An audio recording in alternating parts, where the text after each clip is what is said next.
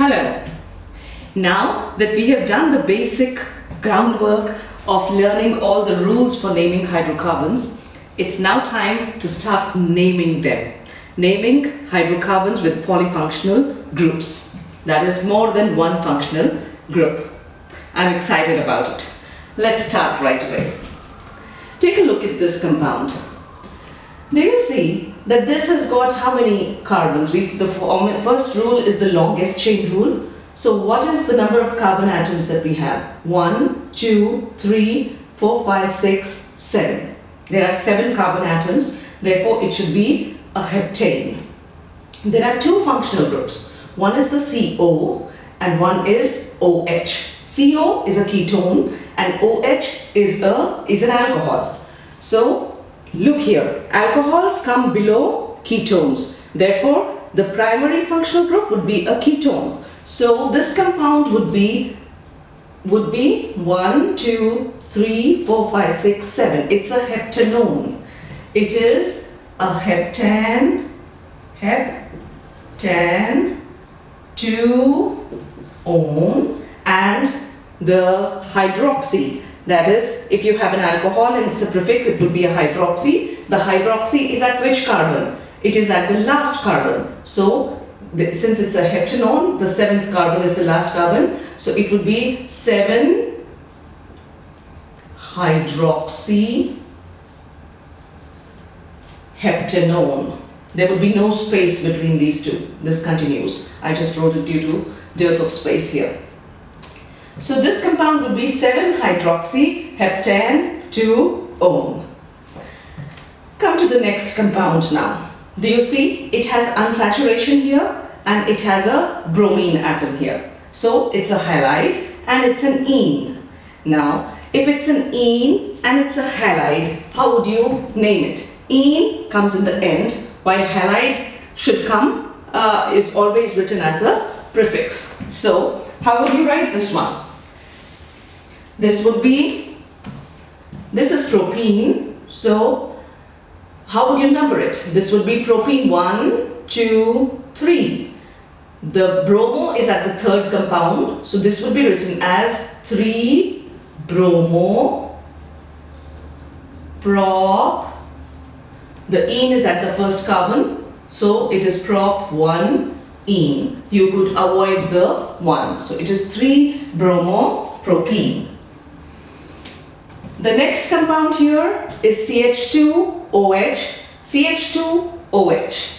So there are 2 alcohols, the 2 OHs here, and CH2 and CH2, which means there are only 2 carbons. So it is ethane. Ethane with 2 alls would be a diol. Remember, when there is a functional group which is present more than one times, we write the name of the alkane and then we put the diol after it. So the di, whatever the functional group is. So this would be ethane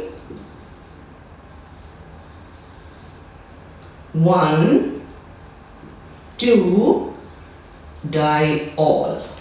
Alright, it would be ethane 1, 2 diol. Now take a look at this compound. This has got 2 points of unsaturation, 2 enes in it. Look at this, 1, 2, 3, 4. Therefore it is butane. But since it's not ane, it's got unsaturation. They are enes. So it is butane. Remember, I told you when there are 2 functional groups, we write the full alkane and then we write the di or tri or whatever the functional group is. But if there is unsaturation which is repeated, we cannot write ane. So what do we write? It would be buta. The n would be left. This would be buta. The unsaturation is at locants would be 1, 2, 3. 1, 3. Buta 1, 3 diene. The compound would be named as buta 1, 3 diene. Easy? Come to the next compound now. We see the longest chain is here. It has got an alcohol and it's got a methyl group. A methyl group is always a substituent and alcohol would be ended in -ol. Since all is the functional group, therefore this should get the lower locant. The functional group should always get the lowest locant. So, and if there are more functional groups, obviously the primary functional group gets the lower locant, or the main functional group. So we start counting from this side. 1, 2, 3, 4, 5, 6, 7, 8. It is an octane. So, and 3 all. It's an octanol. So octane, octane, 3 all. And the methyl is at the 1, 2, 3, 4, 5, 6. This would be 6 methyl octane 3 all. 6 methyl octane 3 all. And we now come to the next compound. Do you see this next compound has got 2 keto groups? C double bond O, C double bond O.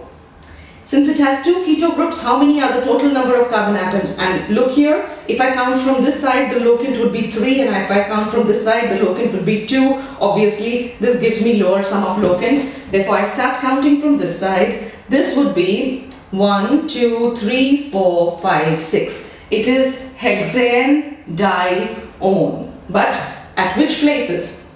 Second carbon and the fourth carbon. So, this would be hexane 2,4 dione. This would be hexane 2,4 dione. Easy? Look at this one now. This has got a carboxylic acid. You remember? I told you in the previous video that a carboxylic acid is is on the top of the reactivity. Therefore, it is on the top. It's the most important. So it becomes the suffix. It's the primary functional group.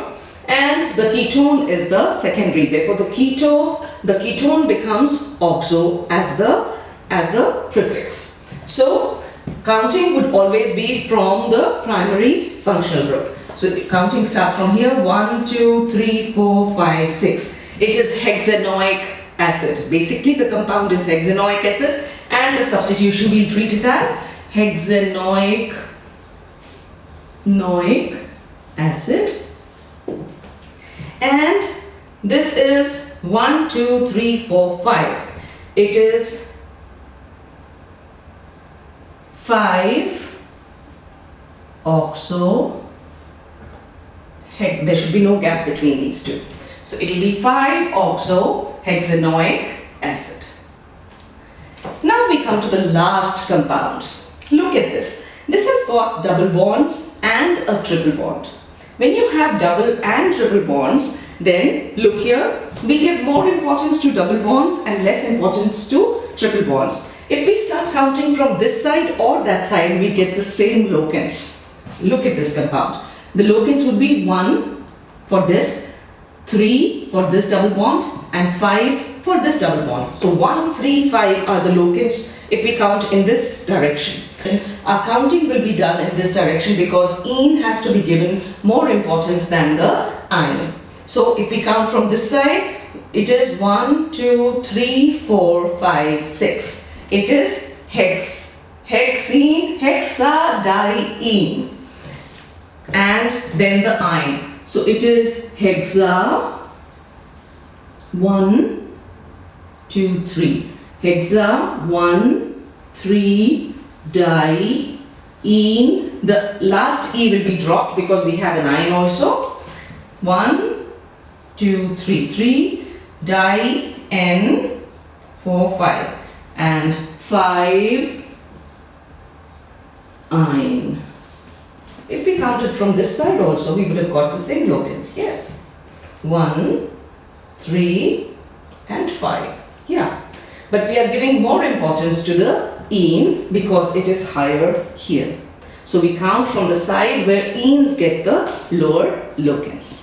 So if you just keep following the rules, keep the rules in mind and the sequence in mind, it is easy to name these hydrocarbons. But the key is to practice as much as you can. Thank you for watching. And if you like the videos, please like them, subscribe to my channel, and keep returning for more. Thank you.